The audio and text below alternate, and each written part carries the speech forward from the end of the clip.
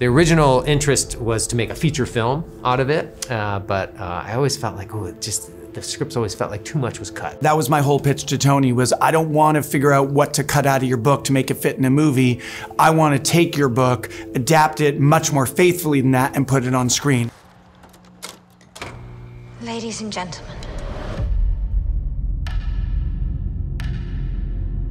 before I begin my broadcast today, I have something to say. The whole project was a humanist project to try to say, look, there's young people, really, really young people being indoctrinated, being told absolute lies, anti-Semitic stories. You know, the story of radio, the penetration of radios into these German homes.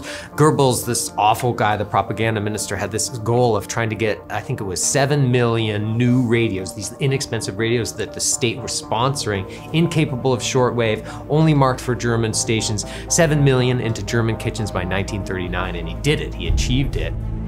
When I was a child, I was trained to locate radio frequencies. The things that I've seen haunt me. You are going to find her, and you will kill this girl yourself.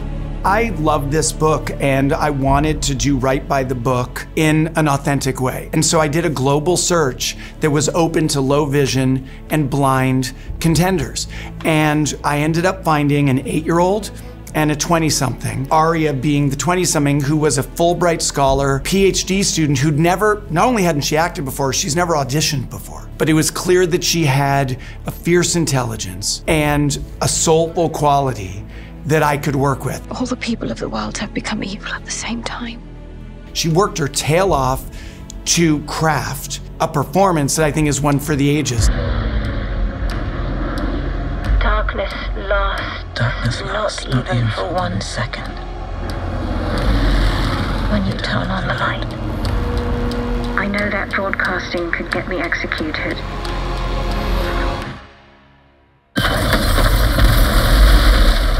But I will not be silenced. I hope you will tune in again tomorrow.